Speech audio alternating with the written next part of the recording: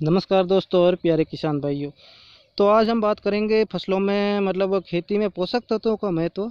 ये पोषक तत्व कितने ज़रूरी हैं। मैंने एक वीडियो पोषक तत्वों पर बनाई थी, उसमें सारी जानकारी नहीं थी, मेन टॉपिक बताए थे। इस वीडियो में पूरी जानकारी देने की कोशिश करूँगा कि पोषक तत्व हमारी फसलों में क्यों ज़रूरी है, वो कैसे दे, पोषक तत्व कितने होते हैं और कौन कौन से पोषक तत्व देने की ज़रूरी है, पोषक तत्व के कमी के लक्षण को कैसे पहचानें, वो सारी जानकारी दूंगा। तो चलिए वीडियो स्टार्ट करते हैं। मैं हूं ML Godhra, agriculture knowledge channel पर आपका स्वागत करता हूं। तो चैनल को सब्सक्राइब जरूर करें और पास में ही बेल आइकन भी दबाना। तो चलिए स्टार्ट करते हैं।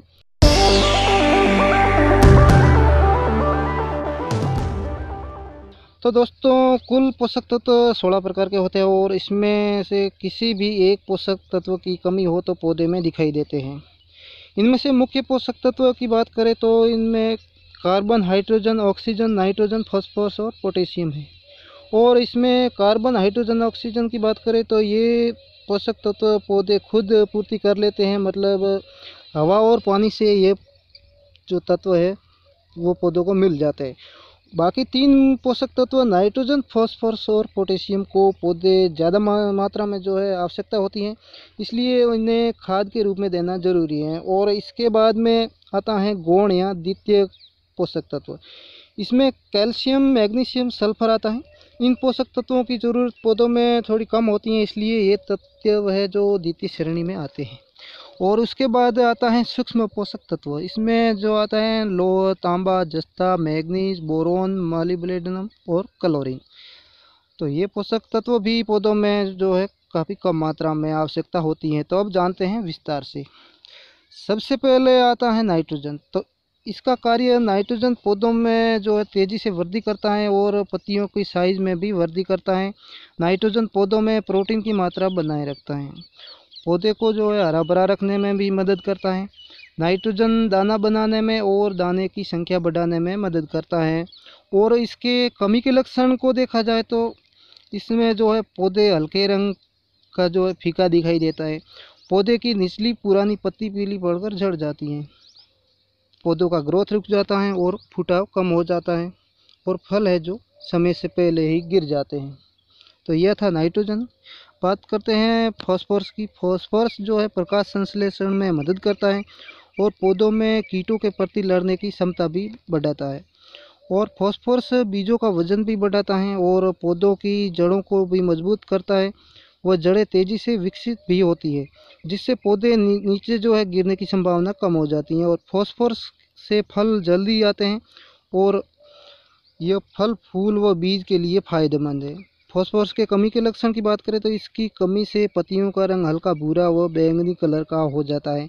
पौधे छोटे ही रहते हैं, पत्तियों का किनारा भूरा रंग का हो जाता है, पौधे का तना भी पीले रंग का हो जाता है और फल कम आते हैं। अब बात करते हैं पोटेशियम की। पोटेशियम जड़ों को मजबूत बनाता है, जड़ों को सूखने से बचाता है, फसल में कीट रोग प्रतिरोधक क्षमता को भी बढ़ाता है, पौधों की कोशिकाओं का मजबूत करता है। पोटेशियम से दानों व फलों की गुणवत्ता व चमकीला बनाता है, व शाइनिंग भी अच्छी होती है। इससे फल में स्वाद में भी वृद्धि होती है, स्वाद अच्छा होता है। पोटेशियम के कमी के लक्षण की बात करें तो पौधों के ऊपरी कलियां की वृद्धि रुक जाती है, फल व बीज पूरे रूप से पकते नहीं हैं, इनका आकार छोटा ही रह जाता है, फल में कलर भी नहीं आता है।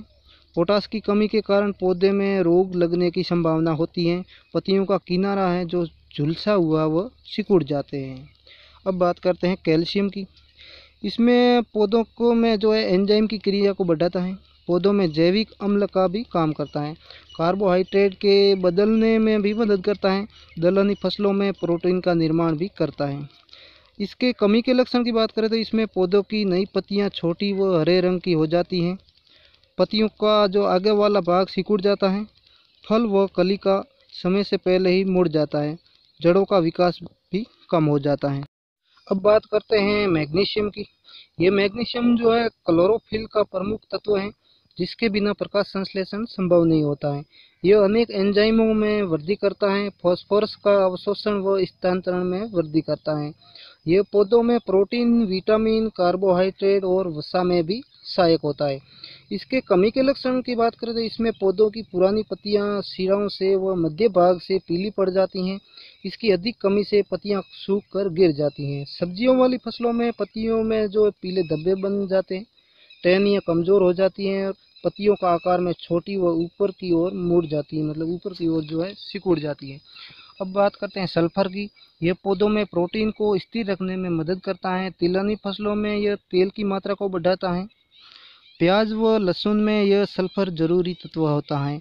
इसके कमी के लक्षण की बात करें तो ये पौधों में नई पत्तियां पीली पड़ जाती हैं और धीरे धीरे सफ़ेद हो जाती है। पौधों का तना भी पीला पड़ जाता है, तना पतला पड़ जाता है। अब आता है सूक्ष्म पोषक तत्व, लोहा, तांबा, जस्ता, मैग्नीज, बोरॉन, मॉलिब्डेनम और क्लोरीन। तो सबसे पहले लोहा की बात करेंगे। ये अनेक एंजाइमों का आवश्यक अवयव है। क्लोरोफिल व प्रोटीन में भी सहायक होता है। पौधों की जो कोशिकाओं में ऑक्सीकरण क्रिया में उत्प्रेरक का कार्य करता है। इसकी कमी के लक्षण की बात करें तो पत्तियों के किनारे व नसों पर ज़्यादा समय तक हरा बना रहना, नई कलियों का मर जाना और तने छोटे ही रह जाते हैं। उसके बाद आता है जिंक। तो ये पौधों में प्रोटीन के संश्लेषण में सहायक है। क्लोरोफिल के काम में उत्प्रेरक का जो है काम करता है। यह अनेक एंजाइम की क्रियाशील को बढ़ाता है। इसके कमी के लक्षण की बात करें तो इसमें छोटी साइज़ की पत्तियां रहती हैं, वो पत्तियां मुड़ी हुई रहती हैं। पत्तियों के नसों के बीच में पीला रंग दिखाई देता है। फलों का आकार छोटा रहना और पैदावार कम रहना। अब बात करते हैं तांबा की, यानी कॉपर। ये फंगस से लगने वाली बीमारियों को नियंत्रित करता है। वृद्धि करवाने वाले हार्मोन्स में भी सहायक है। अनेक प्रकार की एंजाइम के क्रिया को बढ़ाने में सहायता करता है। इसके कमी के लक्षण की बात करें तो इसमें फल के अंदर जूस कम बनता है। यह फल में लाल भूरे धब्बे दिखाई देते हैं। और अब बात करते हैं बोरॉन की। तो ये पौधों में वो फल में मिठास बढ़ाता है। ये परागण क्रियाओं में सहायक है। ये पौधों में कैल्शियम व पोटास के अनुपात को नियंत्रित भी करता है। इसके कमी के लक्षण की बात करें तो इसमें पौधों के ऊपरी भाग का विकास रुक जाता है। पौधा छोटा दिखाई देता है और जड़ों का विकास भी रुक जाता है। अब बात करेंगे हम मैग्नीज की।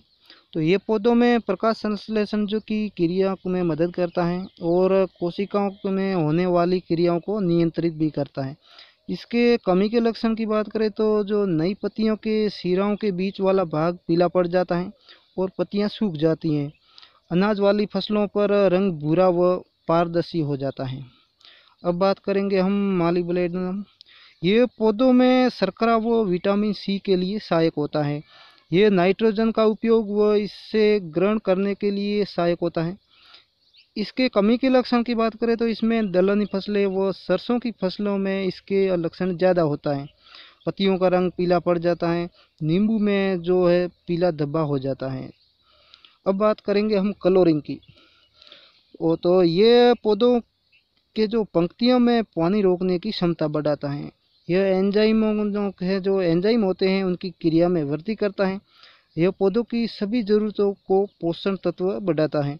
इसके कमी के लक्षण की बात करें तो इसमें कमी से जो है पत्तियां आगे वाला भाग है जो सिकुड़ जाता है और बाद में सूख जाता है। तो आज बस इतना ही दोस्तों। वीडियो अच्छा लगा हो तो एक लाइक ज़रूर करें और साथ में चैनल को सब्सक्राइब करना ना भूलें। धन्यवाद।